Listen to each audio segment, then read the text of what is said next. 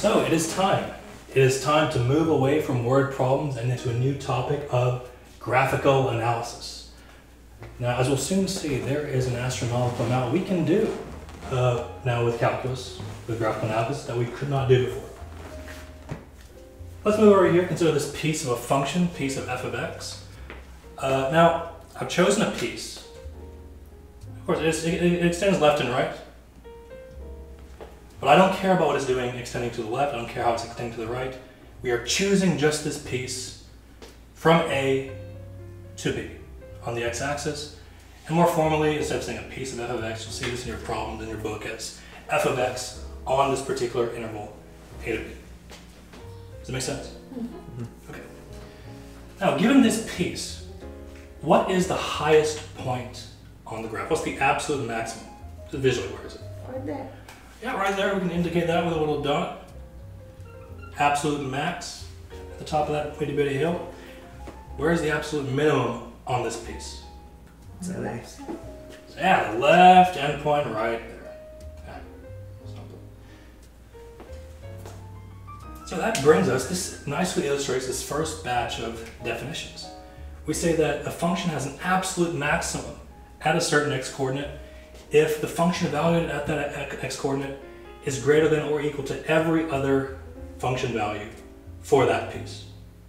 So this is the absolute max because to satisfy this, it's true for every x in the entire domain that we've chosen. So I gotta emphasize, you're always choosing an interval, a, b, some piece of the graph, and then you work with it from there. And likewise, the absolute minimum follows the same definition.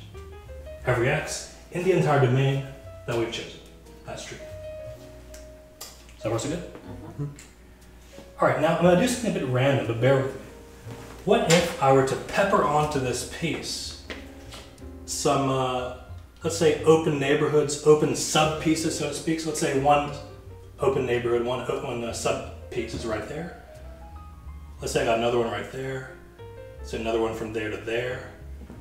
From there to there, and finally let's cap it off like so. So I have 1, 2, 3, 4, 5 open sub-pieces, so to speak. Now, because they're sub-pieces and they're open, I'm not including the points that serve as the boundary for each one. Okay. So with that in mind, look at this piece and tell me, for this piece, is there a maximum point? I mean, if there are no spots, then there won't be, right? Or would it be the endpoint? But there's no endpoint. Yeah, there's no endpoint. So it's for the same reason, you know, if your teacher would ask you in like 5th grade arithmetic, you know, hey, what's the biggest number between 0 and 2, and you include 0 and 2? Then of course you'd say 2, right? Yeah. But your teacher asks you, what's the biggest number between 0 and 2, but you don't include 0 and 2? There's no such number. Yeah. No matter what number you pick, so if I pick like 1.9, you could just say, well, there's a bigger than that. 1.99. And you could say? 1.999. Yeah. So there's no maximum value on this sub-piece, on this open neighborhood. And so there's no minimum value either. But now what about right here for this sub-piece? Do you see a maximum or a minimum value?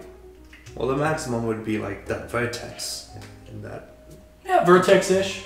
A vertex-ish point. Yeah, just the top point right there. And that is our maximum on that sub-piece. Even though we don't have a minimum, I'm just interested, does it have a maximum or a minimum? How about for this sub-piece here? Do you see a maximum or a minimum for this? There's a minimum. There's a minimum right there. Likewise here, a maximum. How about for this last one? Do you see one? No. No. So for what kind of sub-pieces did we have maximum or minimum values? The second, third, and fourth. Second, third, and fourth. And how do you characterize that second, third, and fourth in contrast to the others? If the slope changes. If there are slope changes, if there's a turning point, yeah. If it's a hill or the bottom of a valley, top of a hill, bottom of a valley, slope changes, then you'll have what's called a relative maximum or a relative minimum. So let's look at this definition here. f of x has a relative maximum at a certain point if this is true, the function is less than the function value evaluated at c, for every x, now two keywords, in some open interval containing c. It has to be open, because if I had, let's say if I went over here and I changed this, instead of a parentheses, I made this, say a bracket. In this case, you would have a what? A maximum. A maximum. But because we're defining a relative maximum this way, for some open interval containing c, then it has to be open. And the word sum is important because even though, let's say this point right here, even though this isn't the absolute maximum, I can still find a neighborhood, I can still find a subpiece, namely this one, for which it is the maximum on that piece. Does that make sense? Yeah. And likewise for relative minimums. If you can find an open neighborhood, an open subpiece, then consider it a relative minimum. Now there are at least two implications of these definitions. Sometimes relative extrema are absolute extrema, like this example here illustrates. Over here, this point was a relative extrema because we could find, it's a relative maximum specifically, because we could find a subpiece for which it was the maximum on that piece. But it's not just the maximum on the subpiece, it's also the maximum on the whole piece. The whole piece, the entire piece, yes, precisely. So, sometimes they're absolute extrema, as in this example, but in some cases they're not. Consider this. If instead this entire piece had looked like this, then even though we have a relative maximum there and a relative minimum there, neither one of those is the absolute max or the absolute min, right? Right. I even think, oh, well, why can't you consider the endpoints relative mins or maxes? Well, endpoints are never relative extrema. So first let me get some more definitions on the board. The way we refer to absolute maxes and absolute mins wholesale is with the term absolute extrema. That's just the phrase we say, so that we don't have to keep saying absolute maximum and absolute minimum. Likewise here, these two terms, relative max and relative min. What do you think that the umbrella term is that these guys fall under? Absolute to extreme. Relative extrema. Yeah. Relative extrema. Now, so endpoints are never relative extrema. They're never relative maxes, and they're never relative mins. Well, why? Because you have to be able to find some open interval containing C. But if I'm at an endpoint, let's say here, how in the world can I construct an open interval? There's nothing here to the left of that, sorry, to the right of it. I've shaved everything off to the right here. I've shaved everything off to the left here. There is no spot here. Mm-hmm. So we don't consider endpoints to be relative extrema. Gotcha. Make sense? Yeah. So, but now you maybe think to yourself, okay, I mean, this is all very well and good. This is all very interesting, but what in tarnations does this have to do with calculus? I haven't seen a derivative once. Well, that brings us to this new idea. So here I've just copied down the same graph that was on the previous side of the board. And now let's say this function is defined at some value c. If either one of these two things are true, if the derivative evaluated at c is 0, or the derivative evaluated at c is, any ideas? Undefined. Undefined. Remember, we had a sharp point right there. If either one of those conditions obtains, then C is what is called a critical number of f, a critical number of your function f. Are all critical numbers either relative extremas or absolute extremas? No, it's not necessary.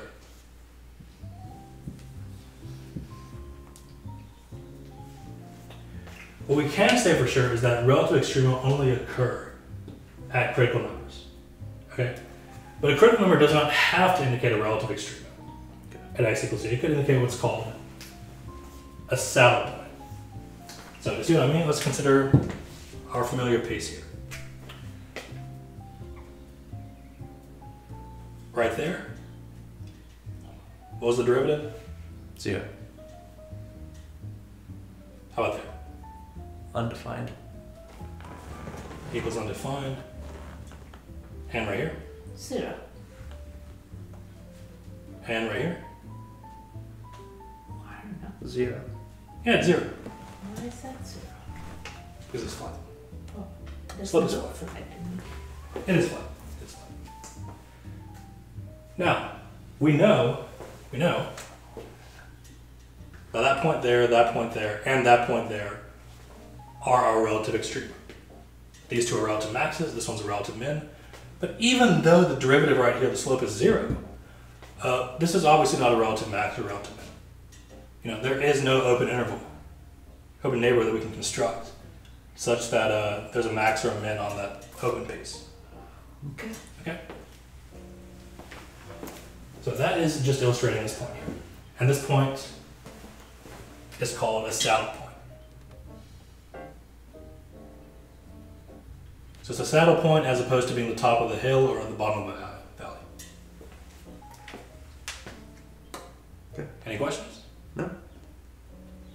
Okay, so before we get into calculations involving critical numbers and absolute extrema and relative extrema, we first need to talk about a famously extreme theorem called the extreme value theorem. And it goes like this.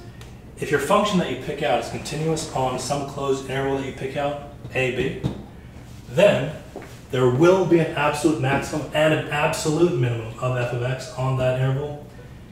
And that absolute extrema,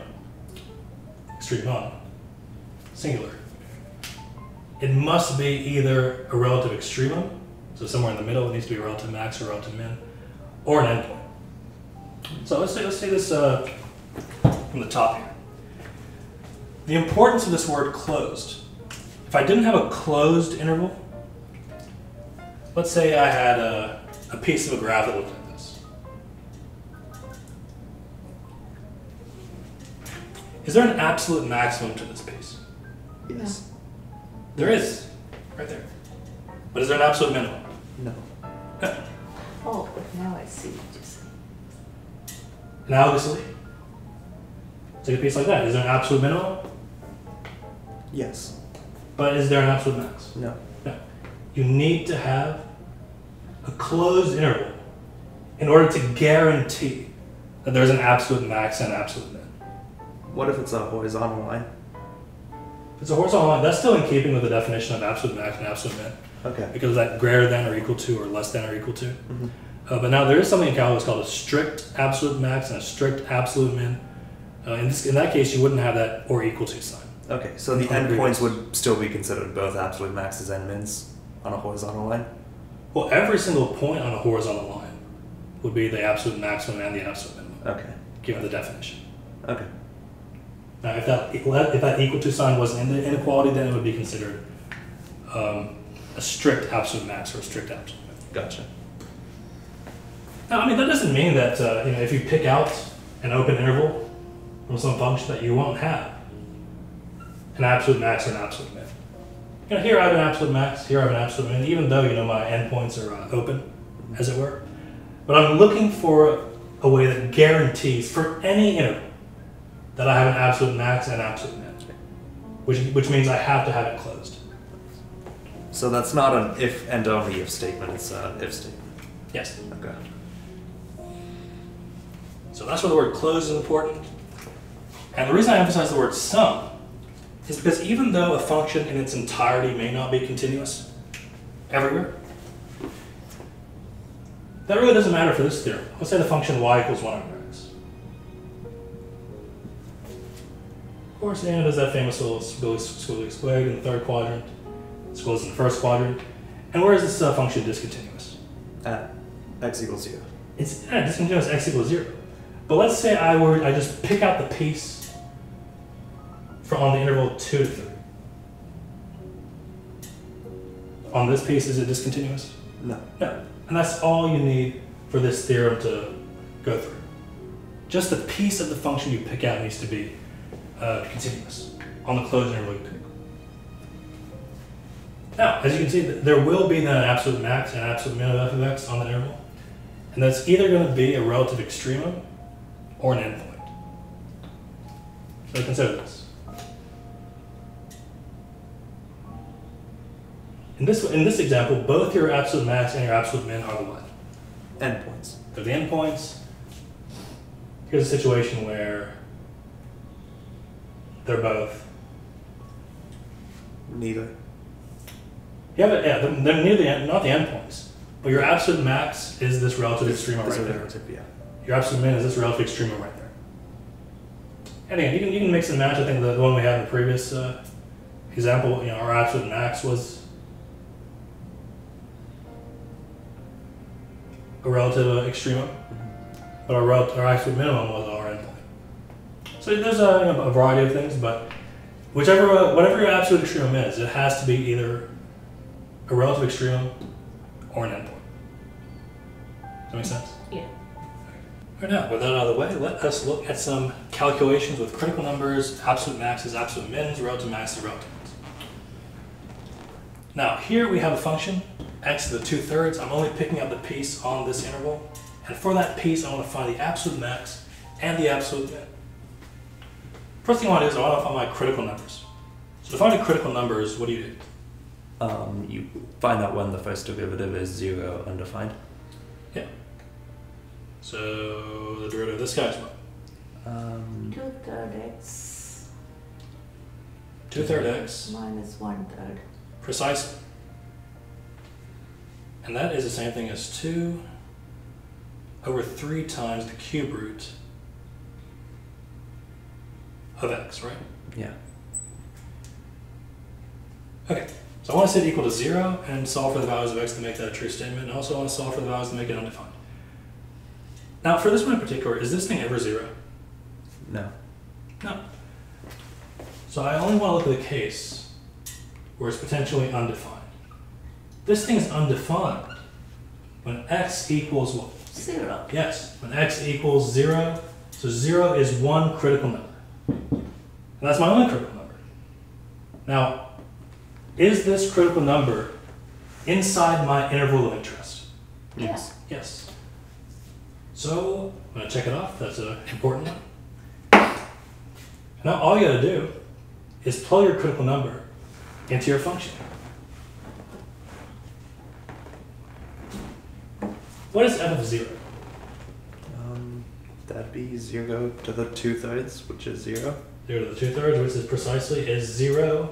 What if, so that's my critical numbers, and remember, your relative extrema only occur at critical numbers. So if this is a relative extrema, it's my only relative extrema on that interval. Okay. So now that I'm done with the relative extrema, I want to test the what? The endpoints. The endpoints. So let me write this 3. I'm going to stick 3 in the original. What is 3 to the 2/3 power? That's going to be the cube root of 9. Cube root of 9. Of course, now you got to test your left endpoint. What is f of negative 2? Well, that is negative 2 to the 2/3, which is the cube root of 4. negative 2, the whole thing squared. Yes, sir, is 4. Now, all I have to do is look at these values, these 3 values. These are y values, these are vertical values. And pick out the biggest one, pick out the smallest one, and put them in their point form, and I'm done. What is the smallest y value? 0. 0. So I have an absolute minimum at 0, 0. Likewise, what's my biggest value? Cube root of 9. Cube root of 9. Yes. So my absolute max is expressed in this point.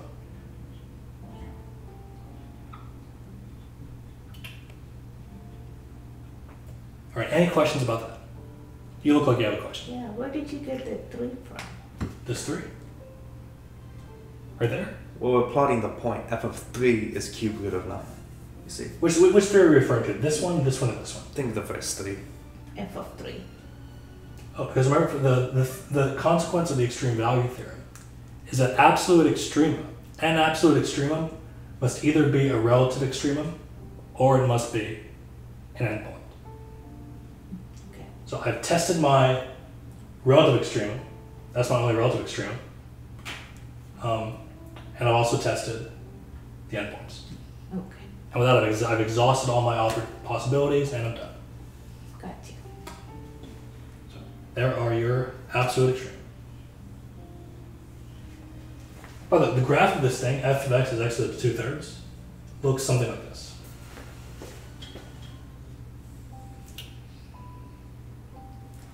It extends in a square root kind of fashion to the left, to the right. It extends also in the same way as in a square root sort of fashion to the left. So you can see it's undefined at 0, but that doesn't mean it's... I'm sorry, its slope is undefined at 0, but the function is still defined there. Still continuous there. Gotcha. Now then, let's move on to a nice polynomial. Find the absolute extremum of this cubic. What is my first derivative? Remember, I'm looking for critical numbers now. 3x squared 3x squared minus 6x plus 3. plus 3. Yes. Now to find critical numbers, I need to set this thing equal to what? 0. 0?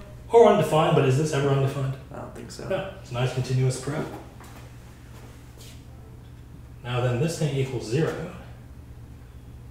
when, let's see, I can factor out a 3 from each term. X squared minus 2x plus 1 equals 0. Can I do anything with that quadratic? That's x minus 1, the whole thing squared. Yeah. 3 times x minus 1, the entire thing squared. And that equals 0, obviously, when X is X 1. equals 1. x equals 1. Now, is 1 in the piece that I've picked out? Is it on this interval? Yes. Okay, so I'm going to test that. That's my critical number, and my only critical number. So I want to find what f of 1 is. I also want to test my endpoints. What is f of 2? And what is f of 0? All right. So I start with the low-hanging fruit. What is f of 0? 3. 1. 1. Remember, plug it in the original. Okay. All right, we're trying to find the absolute max and absolute minimum of the original graph. And this is your original graph. Okay. That's a 1. How about if I stick a 1 in there, what do I get? I think you get That's going to be 2. 1 minus 3 plus 3 plus 1, which is 2. Now f of 2, let's see. Oh, 8. That's gonna be 8. Minus 12. Plus 6. Plus 1. Plus 1. Plus 1, what does that come out to be? 15 minus 12, which is 3. Minus 3. Yeah. Which of these is my biggest y value? F of 2. F of 2, oh yeah. So f of 2 is your biggest y value. What's your smallest one? f of F 0. of 0. Yeah. So my absolute min, Just the endpoints. precisely, just the endpoints.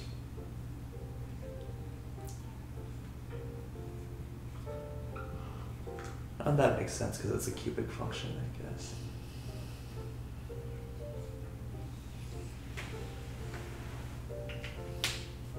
And there you go.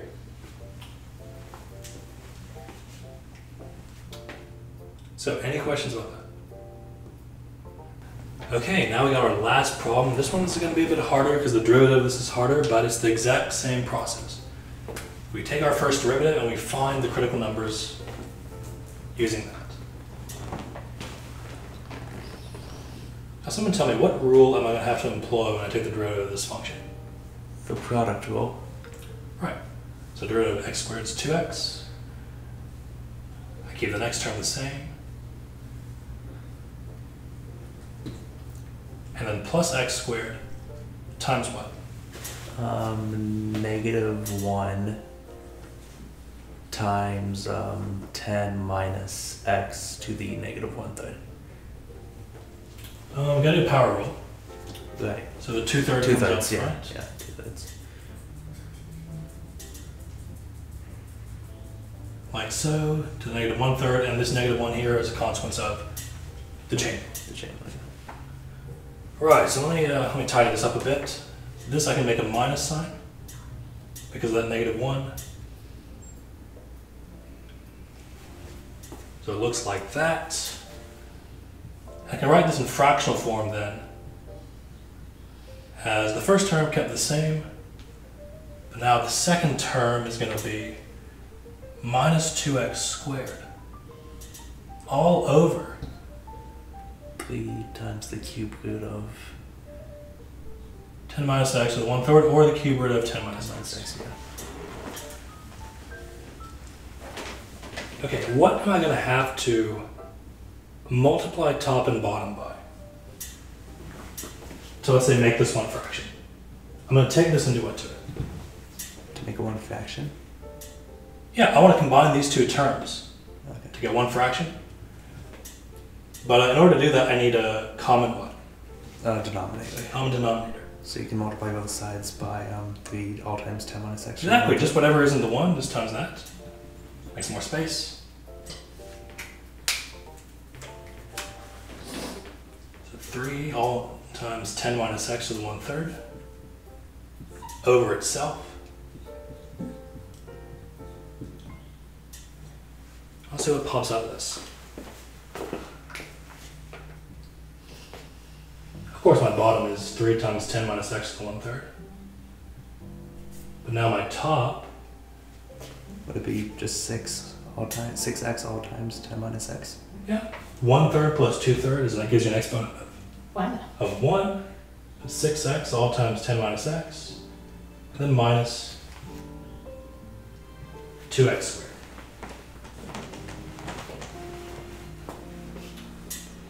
So first let's set this thing equal, let's say to undefined. Okay.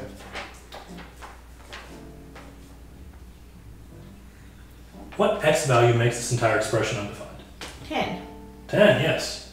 When x equals 10, is 10 defined in my original function? Yeah. Yeah, it's going to be 0 times 2/3 times 10, which is 0, so it's defined there. It's undefined for the derivative. Is it in my area of interest? Yeah. Okay, so it is a useful critical number. Oops.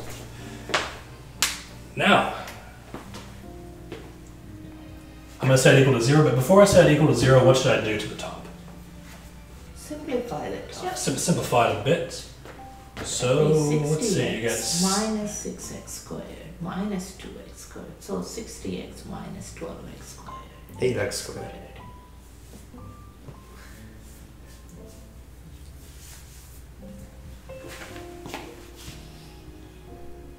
60x, like I said, minus 8x squared.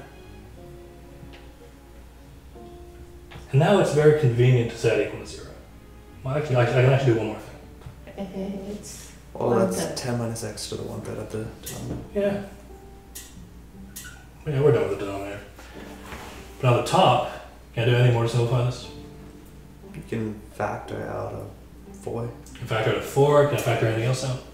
an x. Yeah, so 4x all times 15 minus 2x. 15 minus 2x, yes.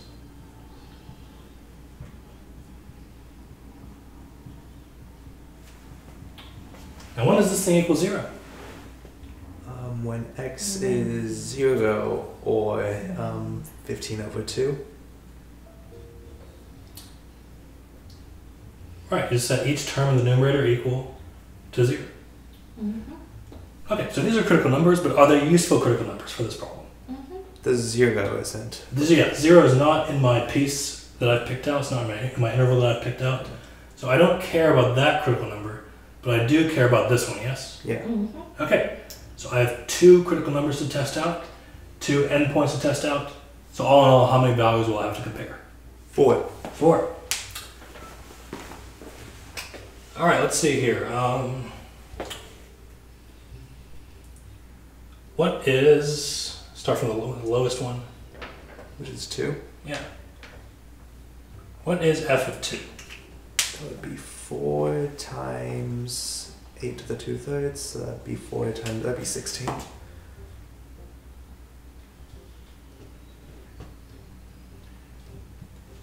4 times a to the 2/3, which is 4 times 4, which is 16.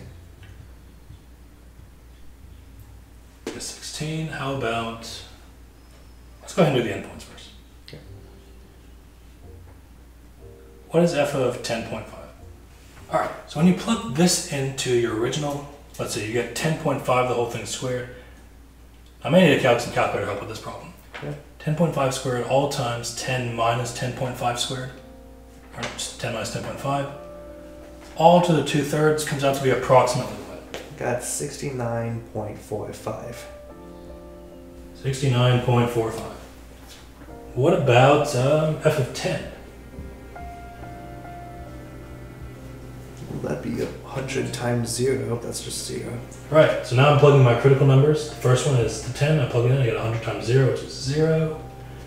And finally, the last one, the last critical number to test is 15/2. What is f of 15/2? Let's see. That's going to be 15/2, the whole thing is squared. Or you could say 7.5. 10 minus that to the 2/3. What does that come out to be approximately? 103.613. 103.613. And again, I have 4 things to compare. That and that, which are the points generated by the critical numbers. Y values generated by the critical numbers. And then these two, which are the Y values generated by The endpoints. the endpoints on the interval. Okay, which is the smallest number? F of 10. Right, that's your smallest Y value, your smallest function value. So your absolute min for this problem is 10 comma what? 10 commas here. 10 comma 0. And finally, your absolute max comes out to be 15/2 or 2 or 7.5 comma 103.6. yeah, about 103.6. So a much more intricate problem, much more involved problem than the previous two. We had an actual critical number this time. We had 2 critical numbers. We had 2 endpoints and more to test out, more stuff to do with your derivative. But the thought process is exactly the same. Find your critical numbers by setting your first derivative equal to 0 and undefined. You get those critical numbers, you see if they're in the original function, you see if they're in your domain, and if they are, then you plug them in. And after you plug those in, you plug in the endpoints, do some bit of comparison, and you are done. Nice. Any questions? Good. Great. Nice. What is that? Sweet. One. Come on. Come on.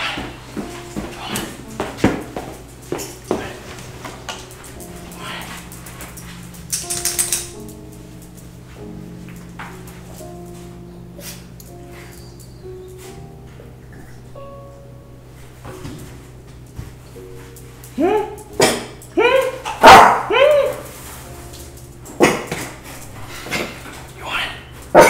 How much do you want it?